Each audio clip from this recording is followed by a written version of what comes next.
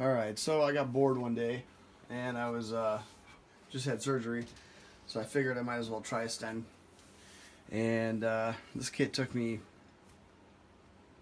I don't know, to almost finish it probably 5-6 hours worth of work. I got the kit from Apex for 140 bucks, and it came pretty decent. It was covered in a bunch of really weird powder that looked like it was just completely rotted and rusty, but I'll show you some pictures of that. And then just a can of brake clean, got it pretty clean. But the tube itself is from Indianapolis Ordnance.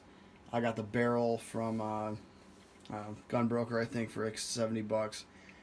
I went with the Sten MkII. The pistol grip is from, I think I found it on eBay for 20 bucks, but it wasn't too bad of a build. I still have to parkerize it, but I want to make sure it functions correctly before I spend any more money on it. I can either do a parkerizing for 50 bucks or have it professionally done around here for about 120. But it was, yeah, I wanted to keep the welds pretty rough. I sanded them down just a little bit, but the whole thing was pretty easy. It was a little pricier than I actually thought at first, but just to cut the old tube off, this is all original, and so is the magazine housing. But just a couple cuts there and there, and then you had to cut up here, and the bitch was under here. There's a rivet that I just sanded clean, and to be able to break this off, because the tube goes out to here for the spring housing. But I did get the old barrel nut off, but it got destroyed. The threading got destroyed on it, so I picked another one up for 30 bucks from one of the, I can't even remember. I've researched so much crap on this thing, but there's a ton of companies that make parts for them. And I don't know, I think altogether I'm in the 600s for it. The semi-auto kit is also Indianapolis Ordnance. That's the killer. It's like 300 bucks. I just wish you could make open bolt blowbacks, semi-auto. And you can, but ATF won't allow it. But the one thing on this thing is that's cool for storage. You just fold them down. I milled the kit perfect. I mean, I'm a machinist, and I milled it just dead on perfect.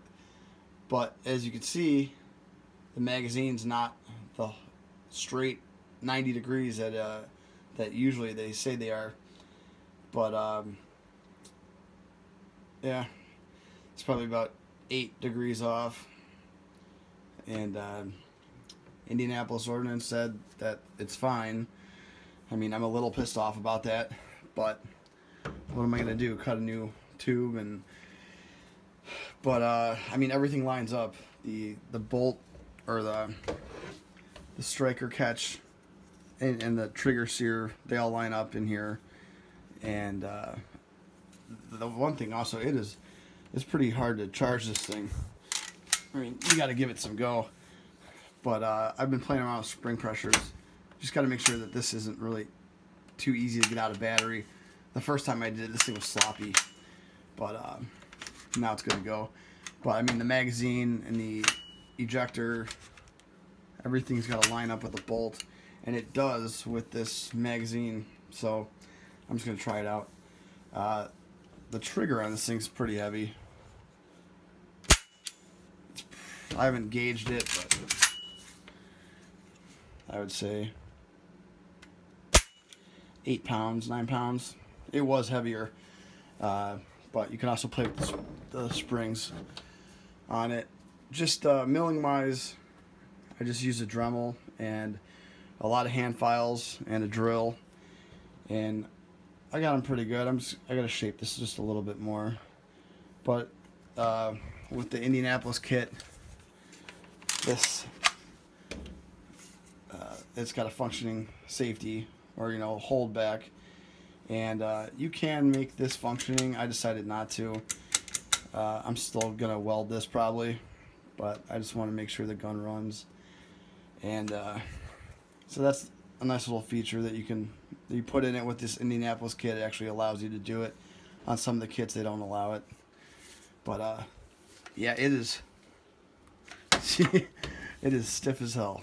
So let me just get this out again. You would think, there we go.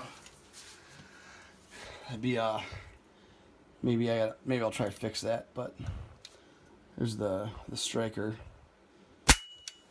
and it just catches on the sear. If you pull it back too far, I've noticed it gets stuck once in a while, and that's just a real big pain in the ass, because you got to get in there with a screwdriver, or you got to take this whole thing down, and it turns into not a fun time at the range. The one thing I wanted to do was, I hate this as a pistol. I really hate this thing as a pistol. I'm getting my CNR right now because I'm in Illinois, and that's the only way that you can get SBR license, or, you know, stamps. I don't know why. A lot of guys have been, you know, saying that I'm wrong, but I've talked to the ATF a ton of times and done my research. Illinois, you need a CNR for a SBR. It's just weird. But this hopefully will be a SBR soon. But I talked to the ATF also, and, you know, I was like, I got this stock, and, you know, I really don't want to put the stock on with this stupid barrel extension and have to weld it on. And then I was thinking, you know, I'll get a 16-inch barrel, and I'll have the stock, you know, so I could just switch these things out, because, you know, this barrel nut this is why I got the Mark II, not the Mark III, so I can make quick change barrels. The barrel just pops out, you know. So it's a nice little feature of the Mark II.